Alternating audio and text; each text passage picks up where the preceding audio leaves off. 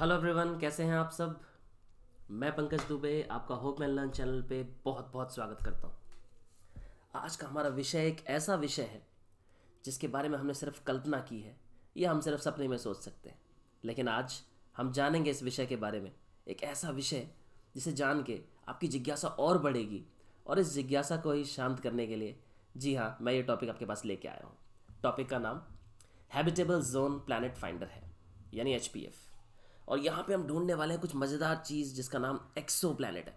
एक्सो planet यानी बाह्य ग्रह, एक्सो जिसका मतलब है बाहर और प्लैनेट जिसका मतलब है ग्रह। तो आज हम गैर सौर्य ग्रह ढूंढने वाले हैं। जानेंगे क्या ऐसा कोई ग्रह है जहाँ पे जीवन संभव है, क्या वो हैबिटेबल जोन में लाई करता है, क्या हम वहाँ पे रह सकते हैं, और भी बहुत सारी जानकारियों के साथ मैं इस वीडियो के लेके आपके साथ आया हूँ। लेकिन इस वीडियो को जानने से पहले क्यों ना मेरे बारे में थोड़ा बहुत जान लें। जी हाँ, मेरा नाम पंकज दुबे है। मुझे इस फील्ड में पढ़ाते हुए 8 वर्ष से भी अधिक हो चुका है। मैं DAV पब्लिक स्कूल दिल्ली की एक्स फैकल्टी रह चुका हूँ। पैरामाउंट कोचिंग सेंटर दिल्ली में भी मैंने एज अ फैकल्टी काफ़ी महत्वपूर्ण योगदान दिया हुआ है। मैं अनअकैडमी चैनल पे ऑनलाइन एजुकेटर के तौर पे भी काम करता हूँ, और अपनी इंग्लिश आर्टिकल राइटिंग की वजह से सन 2005 में मुझे नेशनल अवार्ड से भी नवाजा गया है। तो शुरुआत करते हैं आज के इस महत्वपूर्ण विषय को जिसका नाम HPF है, यानी हैबिटेबल जोन प्लैनेट फाइंडर। शुरुआत करेंगे इसकी परिभाषा से। मैं थोड़ा बता दूं आपको HPF है क्या, what is HPF। HPF is an astronomical spectrograph built by Penn State university scientists. तो एक पेन स्टेट नाम की यूनिवर्सिटी है, वहाँ के वैज्ञानिकों ने एक स्पेक्ट्रोग्राफ डिज़ाइन किया है जिसका नाम HPF है। अब ये स्पेक्ट्रोग्राफ क्या है, आपको पता है सफ़ेद रंग 7 अलग अलग रंगों का मिश्रण होता है, और इन 7 रंगों को जिस स्क्रीन पे रखा जाता है उसे हम स्पेक्ट्रम कहते हैं, और स्पेक्ट्रम पे जो ग्राफ ऑब्टेन होता है उसे हम स्पेक्ट्रोग्राफ कहते हैं। इसी प्रकार HPF भी एक एस्ट्रोनॉमिकल स्पेक्ट्रोग्राफ है जिसे पेन स्टेट विश्वविद्यालय के वैज्ञानिकों ने डिज़ाइन किया है। It is recently installed on the 10-meter Habitable telescope eight McDonald observatory in Texas.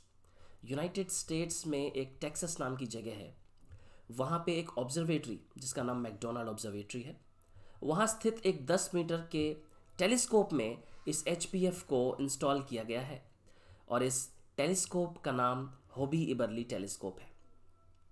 It is designed to detect and characterise planets in the habitable zone, also known as Goldilocks zones. It is a region around the star where a planet could sustain liquid water on its surface. ये बहुत ही महत्वपूर्ण point है। इससे हम समझ सकते हैं HPF वाकई है क्या, इसे क्यों बनाया गया है, इसे क्यों डिज़ाइन किया गया है।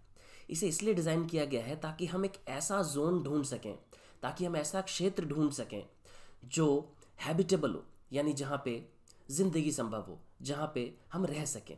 और रहने के लिए सबसे महत्वपूर्ण चीज़ है तरल पदार्थ, यानी लिक्विड। जी हाँ, एक ऐसा जोन जहाँ ज़िंदगी भी संभव है, जहाँ तरल पदार्थ भी पाया जाता है, और जो किसी न किसी तारा के इर्द गिर्द चक्कर लगाता है, उसे हम गोल्डीलॉक जोन कहते हैं। और इसी गोल्डीलॉक जोन को डिटेक्ट करने के लिए हमारा ये महत्वपूर्ण स्पेक्ट्रोग्राफ HPF बनाया गया है।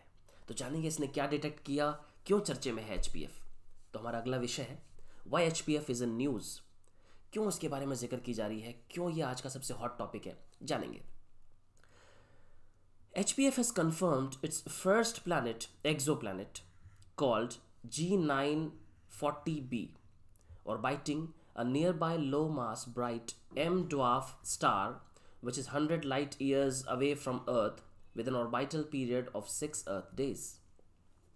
तो HPF ने ये कंफर्म किया है, इस बात की पुष्टिकरण की है जो आज से पहले कभी नहीं हुआ था, कि जी हाँ, ऐसा सौर्य ग्रह है, ऐसा सौरमंडल से बाहर एक ऐसा ग्रह है, गैर सौर्य ग्रह है या बाह्य ग्रह है, या सौरमंडल से बाहर जाके एक ऐसा एक्सो प्लैनेट है, एक एक्स्ट्रा सोलर प्लैनेट है जिसका नामांकन भी हो चुका है G940b। जैसा कि आपने पिछले वीडियो में देखा कि ये बहुत ज़रूरी है कि ये गोल्डीलॉक्स जोन किसी ना किसी तारे के इर्द गिर्द चक्कर लगाए, स्टार के इर्द गिर्द चक्कर लगाए।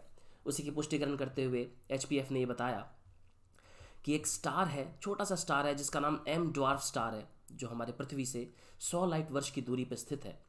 इसके चारों ओर चक्कर लगाता है ये एक्सो प्लैनेट जिसका नाम G940b है।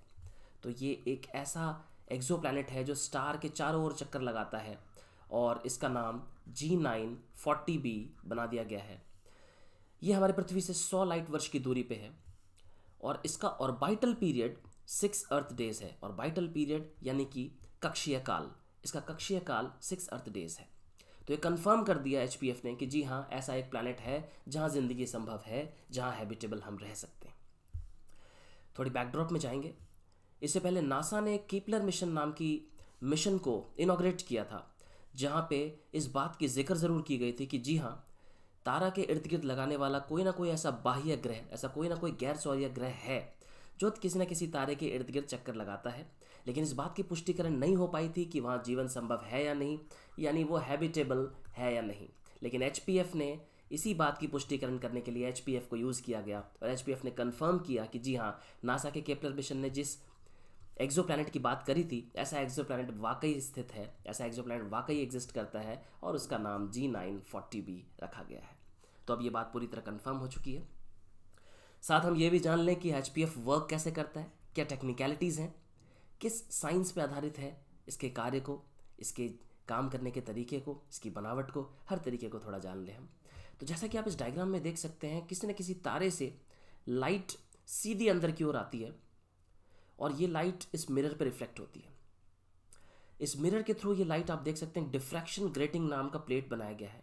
इस प्लेट से लाइट सीधी की सीधी फिर से दूसरे मिरर पे पड़ती है और ये मिरर जिस सांचे के अंदर है उसका नाम फोटो डिटेक्टर है। फोटो यानी कि लाइट, डिटेक्ट यानी कि उसने मापने वाली मशीन। तो ये लाइट को मापती है, कुछ खास तरंगों को इसके अंदर रखा गया है और ये किस प्रकार डिफ्लेक्ट करती है, इसकी आवृत्तियों को, इसकी फ्रीक्वेंसीज को किसी न किसी कंप्यूटर पर रिकॉर्ड किया जाता है, मेजर किया जाता है और उसके डिफ्लेक्शन की वजह ढूंढी जाती है। जी हाँ, इसी इफेक्ट को साइंटिफिकली हमने नाम दिया है डोपलर इफेक्ट। आप सब ने कभी ना कभी अपने विद्यालय में साइंस पढ़ते दौरान इस इफेक्ट के बारे में ज़रूर सुना होगा। मैं थोड़ी जानकारी दे दूँ इसकी। कोई भी लाइट वेव या कोई भी साउंड वेव, प्रकाश की किरण या ध्वनि की किरण किसी भी प्रकार की, जब एक वेव सोर्स के ऊपर पड़ती है और उस प्रकाश या ध्वनि के सोर्स में, उसकी आवृत्ति में यानी उसकी फ्रीक्वेंसी में जो भी डिफ्लेक्शन होती है, उस डिफ्लेक्शन की वजह क्या है, उसे हम डोपलर इफेक्ट कहते हैं। तो Doppler effect basically measures the deflection in the frequency of light waves और द साउंड वेव्स और इसी पे आधारित है हमारे एचपीएफ की खोज। तो एचपीएफ जो भी एक्सोप्लैनेट को ढूंढता है वो उससे निकलने वाली किरणों को एक फोटो डिटेक्टर के अंदर डालता है और फोटो डिटेक्टर उन किरणों की आवृत्तियों के चेंजेस को, डिफ्लेक्शंस को, फ्रीक्वेंसी के डिफ्लेक्शंस को कंप्यूटर पर रिकॉर्ड करता है और उससे जानने की कोशिश करता है कि आखिर क्या ऐसी वजह है कि ये लाइट वेव्स डिफ्लेक्ट हो रहे हैं। It is an astronomical spectrograph which splits into its component wavelengths. और आप देख सकते हैं ये अपने अपने वेवलेंथ्स में स्प्लिट होते जा रहे हैं। एक सफ़ेद लाइट आ रही है जिसके अलग अलग वेवलेंथ्स हैं, उसमें ये स्प्लिट हो जाते हैं। ये बड़ा ही इंपॉर्टेंट महत्वपूर्ण पॉइंट।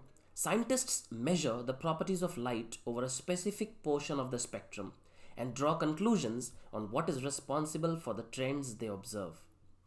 वैज्ञानिक इन्हीं लाइट की प्रॉपर्टीज़ को स्क्रीन पर रिकॉर्ड करके यह जानने की कोशिश करते हैं और उस पर कुछ ना कुछ निष्कर्ष निकालने की कोशिश करते हैं कि आखिर क्या ऐसी वजह है जिसकी वजह से इनकी फ्रीक्वेंसीज में डिफ्लेक्शन आ रही है, ऐसी क्या वजह है जो इन तरंगों की आवृत्तियों में कुछ ना कुछ चेंजेस हैं।